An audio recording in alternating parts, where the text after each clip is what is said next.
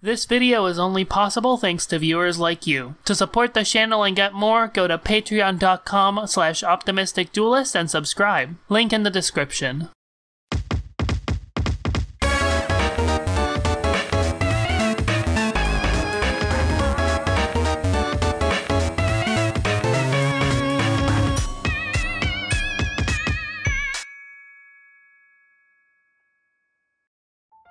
Hey gamers, Optimistic Duelist here, and today we're going to talk about Olivebloods.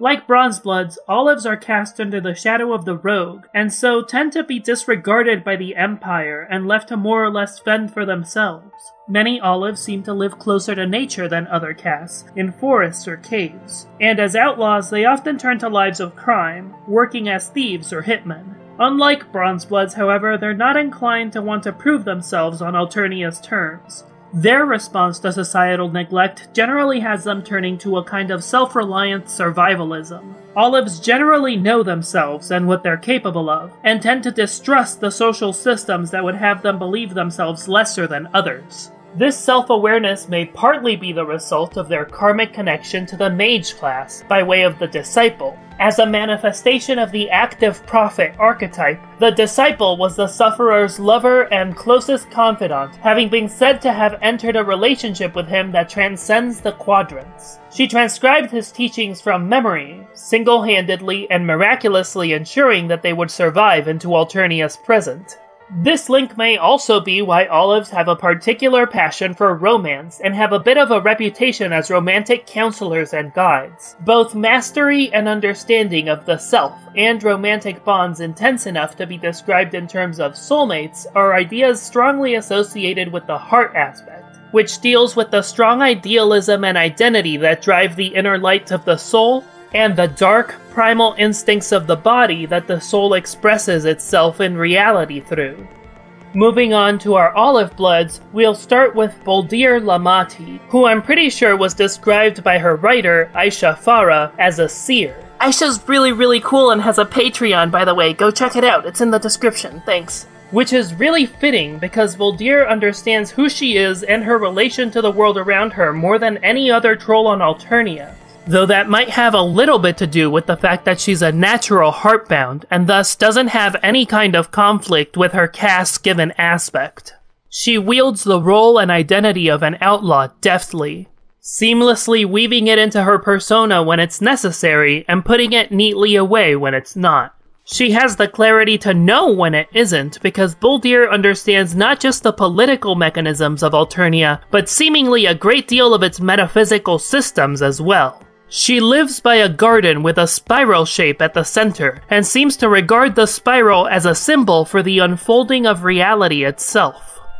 She's aware that Alternia exists because of identifiable, conscious forces that put it in place and charted its future. And she's aware that death is not exactly the end, and that Alternia is being puppeteered by Doc Scratch. What's more, she clues the reader into all of this, giving them the context to play their role in the rest of Friendsim, effectively acting as a seer, providing context and cryptic guidance as she sends the hero on their fated quest.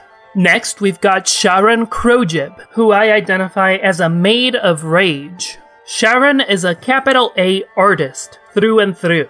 They're fully committed to the labor of making art, not for anyone else or even their own pleasure, but simply because the art itself needs to exist. Perhaps because of Rage's affinity for performance, Charun proves effective at leveraging the Roja's penchant for theft, exploiting Astaya and Konnyl's pitch vacillation to gank their tracker for one of their art projects. Blackrom is said to be a domain of expertise for Kurlaws in particular, and it's a tool Gamzee exploits to great effect against Terezi. So I don't think it's much of a stretch to connect it directly to Rage, especially since it comes hand in hand with angry and negative emotions.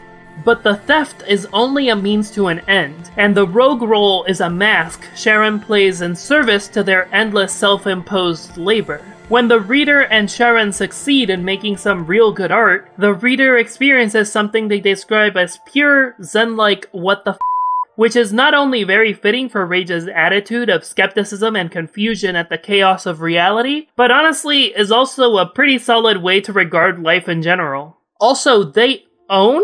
And Sarava Charun is my Hive Swap OTP, so at me with the fanart and fanfic. Thanks in advance.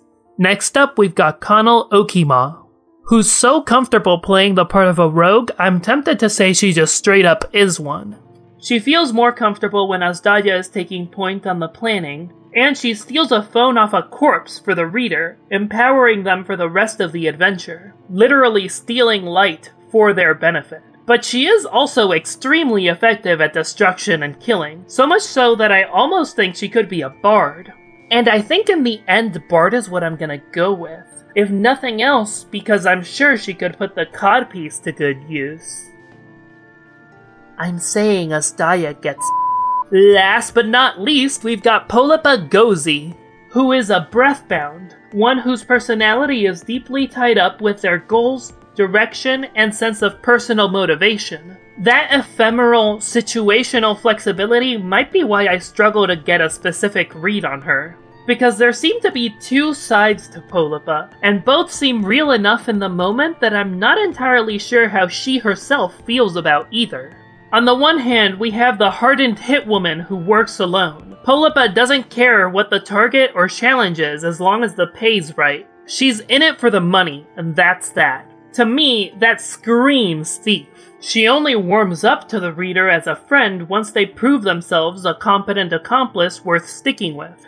And yet, this nihilism is born of trauma, and she does have a softer side interested in romance. Before the attack that changed her life, Polypa ran a relationship advice blog, and she still sticks by Tagiri, the Tealblood who helped her and saved her life, which kinda makes Tagiri her only remaining tether to society and morality pet. But if Polypa is covering up her gentler nature out of necessity, then who is she really, and what does she want in her heart? It's hard to say anything except that I hope we find out. I hope you enjoyed this round and that you'll stick around for the rest of the Hemospectrum videos. Thank you all so much for watching, and if you want to get sneak peeks to my scripts for these videos, feel free to check out my Patreon, where I post those early for anyone who's interested when I'm able to. Hope to see you next time, and until then, keep rising.